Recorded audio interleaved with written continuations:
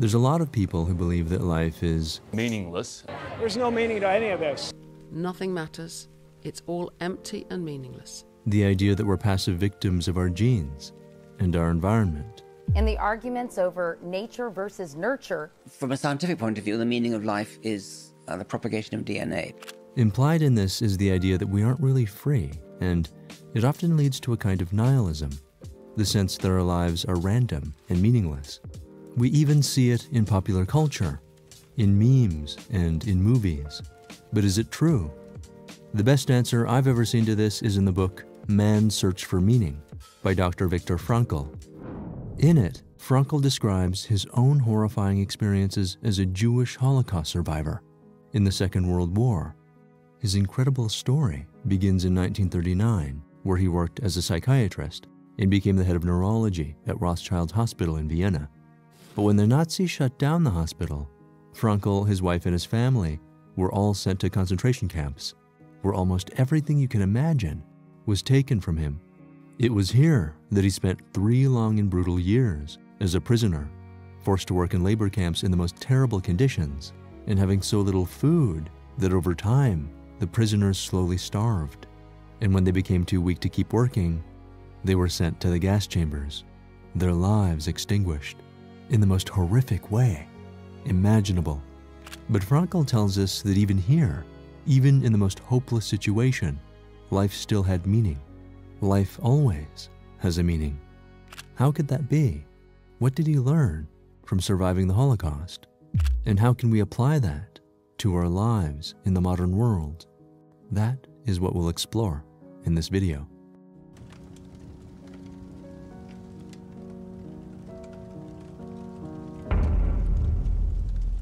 Dr. Frankl developed an approach to psychology called logotherapy. Logos is Greek for meaning, and therapy means healing. And so the goal of logotherapy is to heal ourselves by finding the hidden meaning in our lives. Frankl believed that the main thing that drives us is the search for meaning. He pointed to the famous Nietzsche quote, "As long as a person has a why to live, they can bear almost any how." Frankl found that it wasn't necessarily the strongest people who survived in the camps. It was those who had meaning. And even when they suffered tremendous pain, they were less damaged by the terrible things that happened to them. They could access an inner world of spiritual freedom. Frankl called this the self-transcendence of human existence, and he described 4 main ways we can find meaning in our lives. The first is synchronicity. Swiss psychologist Carl Jung talked about it in his work, Synchronicity, an acausal connecting principle. According to Jung, synchronicity is a meaningful coincidence that happens when an event in the outside world matches up with an inner state of the mind in a way that has meaning. Jung said that what defines synchronicity is the sense of the numinous. It's the feeling of amazement and spiritual transcendence that comes from witnessing something that lifts us outside of ourselves, giving us a glimpse of the divine. His most famous example was a patient who was telling Jung about a dream she'd had about a beetle, and at exactly that moment, a beetle flew into the room. Synchronicity is a powerful source of meaning. Frankl doesn't actually use the word synchronicity in his book, but he describes 2 amazing and very meaningful coincidences that happened to him while he was a prisoner in the camps. The first happened when he arrived on the first day, where he was separated from his wife and family. He didn't know it yet, but he would never see any of them again. The guards told him to hand over everything he had, and they took his clothes. After he was stripped, he was given the rags of another inmate who'd already died. When Frankl put on the rags, he found inside his pocket a single page torn from a Hebrew prayer book, and on that page was the most important Jewish prayer, the Shema Yisrael. This was powerful and very meaningful to Frankl, and he took it as a sign to draw on the strength of his spirituality. The second meaningful coincidence happened one day when Frankl was forced to work in a trench at the camp. His mind went to thoughts of his wife. Something inside of him told him to talk to her silently in his mind. Suddenly, he felt the presence of a powerful spirit, and in the distance, he saw a farmhouse which stood in the horizon as if it was painted there underneath the morning sky. He was overcome with an incredible feeling that if he just stretched out his hand, he'd be able to reach out and hold on to his wife's. He was overcome with the feeling that she was here, with him. And then, at exactly that moment, a bird flew down and perched at his feet. And for what felt like ages, it stood there, watching and looking at him. There are skeptics who would dismiss these experiences, but it was exactly these moments that kept Frankl alive and gave him a profound sense of meaning. The second way we can find meaning is by doing work that feeds the soul and brings fulfillment. When Frankl first arrived at the concentration camps, the most precious thing he had was a manuscript that he'd written that was ready to be published. He asked one of the guards if he could keep this one thing, if he gave up everything else. The guard looked at him with a mix of pity and surprise. Frankl hadn't yet understood how horrible things were about to become. The guards took his manuscript, and he would never get it back. But Frankl never lost hope. One of the things that kept him going was the dream that, after he was freed, he would write his manuscript again. He scribbled notes on tiny pieces of paper so that one day he could rewrite his book. He also had a vision of himself standing at a podium and giving a lecture on all the things he'd learned from surviving the concentration camps.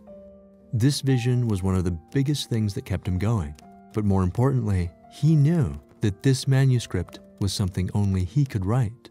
In much the same way, you too have your own unique work, something only you can do. Life is preparing you at each moment to do something that's uniquely your own. Ask yourself, what is the task that's waiting for you? The third way we find meaning is through the people we love. Frankl describes how the love he had for his wife and his hope of seeing her again gave him the strength to carry on. He recalls a moment when he was marching through the snow in the camp. He thought about his wife, and suddenly he had a powerful flash of insight. For the first time in his life, he saw the truth as it was told by so many poets, the final wisdom of so many thinkers. It became so clear to him that love is the ultimate and highest goal that we can aspire to, that it's only through love that humanity can be saved. He wrote that, "I now understand how a man who has nothing left in this world could still know bliss, because it's through the enduring power of love that we find true fulfillment." In that moment, Frankl didn't know if his wife was still alive, but he knew one thing. Love is something that goes beyond the physical presence of those who've touched our lives. It finds its deepest meaning in our spiritual being, our divine selves. Whether or not that person is here with us physically, whether or not they're even still alive, no longer feels relevant. Love transcends it all. Frankl later learned that his wife was killed in the gas chambers shortly after being brought to camp. But he writes that even if I'd known then that my wife had died, the connection I had with her in my heart was still just as vivid and just as strong as ever. It's in this way that love can overcome great distances and even death. Ask yourself, how can you express meaning and purpose through the people you love in your life? The fourth way we find meaning is by facing our suffering. Frankl tells us that even when we're in a situation that feels completely hopeless, where there's no opportunity for work, where we've lost the ones we love most, even then, life continues to be meaningful. Everyone he knew in the concentration camps had lost everything they held dear: their homes, their families, their freedom. And yet, even in these horrific conditions, it was possible for spiritual life to deepen. Frankl explained that after being a prisoner of the camp, he experienced the beauty of art and nature like never before. On what felt like an especially miserable day, he remembers how a prisoner pointed to a magnificent view of a sunset that shone through the tall trees outside of the camp. He remembers how the sky felt so alive, with light and clouds of ever-changing color. And after a moment of moving silence, one prisoner said, "How beautiful the world could still be." But the unspeakable cruelty and suffering in the camps was often too much to bear. Most never made it out alive. For those who lost hope, they could no longer see any reason to keep living. Frankl noticed a familiar pattern. One morning, a prisoner would wake up, but then he just laid there. Nothing could convince him to get up.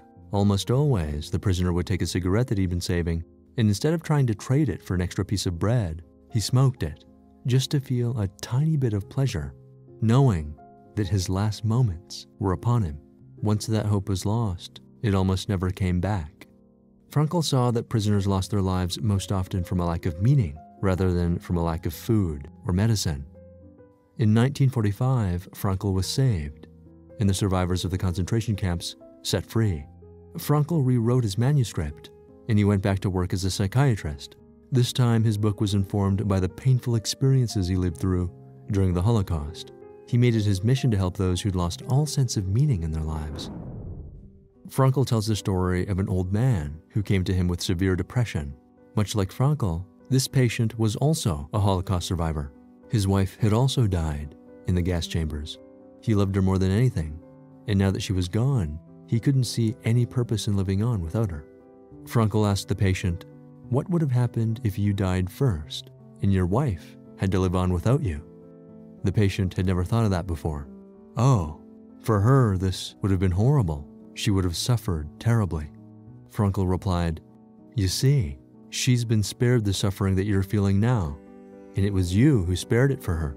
One of you had to pass away first.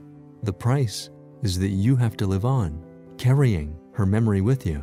Hearing this totally changed the patient's perspective. He couldn't change what happened to his wife, but he could change his understanding of it. And now that he saw the meaning in his suffering, it gave him the strength to carry on. Suffering ceases to be suffering at the moment it finds a meaning. And by accepting the challenge to suffer bravely, life has a meaning up to the very last moment. But many people have argued that the Holocaust shows us that human nature is fundamentally evil. The psychologist Sigmund Freud once said that if you make people hungry enough, their animal instincts would take over, and any individual differences between them would blur into a uniform expression of one unstilled urge. But Frankl resisted this kind of cynicism. As a professor in neurology and psychiatry, he knew very well the influence that biology and the environment had on the psyche. But even he didn't agree with the idea that we were trapped by these things.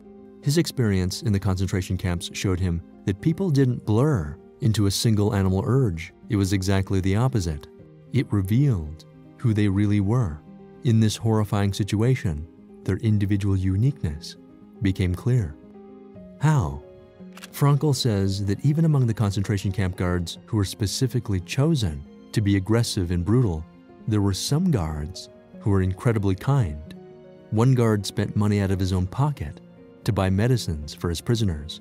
Another guard gave Frankl a piece of bread that he'd saved from his own breakfast ration. He handed it to Frankl with such kindness and such warmth that it moved him to tears. It made him feel human again. And there's even the infamous example of Dr. J. He, also known as the mass murderer of Steinhoff. He was an SS officer who did terrible experiments on prisoners and ran many of the gas chambers during the Holocaust. He was widely feared as one of the most cruel and sadistic of the SS officers. After the end of the Second World War, he escaped to South America, where he was captured and became a prisoner himself until he died at the age of 40 from bladder cancer. But an Austrian diplomat who was jailed along with Dr. J. He described him as a completely different person. This same man that they once called the mass murderer of Steinhoff gave comfort to everyone in the prison. He was extraordinarily kind and self-sacrificing. The diplomat said that he was the best friend I ever had during my long years in prison. If this man, the mass murderer of Steinhoff, found a way to transform himself and find redemption, how can we ever dare to predict how anyone's life will turn out? We always have a choice. Within all of us is the dual nature of good and evil, light and dark. We can't deny the fact that humans invented the gas chambers of Auschwitz, but we are also the humans who, within the camp, tried to heal the sick and give comfort to the dying, sacrificing themselves and giving up their last piece of bread so another could live on. Every human being has the freedom to change at any moment. We might be influenced by biology or by society, but what makes us human is the ability to rise above these things, to grow beyond them, because in the end, we are divine and spiritual beings. We have the power to determine who we are, and it's this last of all human freedoms that can never be taken away. Thanks so much for watching all the way to the end. I would absolutely love it if you left a comment with a bread emoji. That way I know how many people made it to the end. And if you liked it, please show your support by pressing the like button. As always, thanks so much for watching, take care of yourselves, and I'll see you in the next one.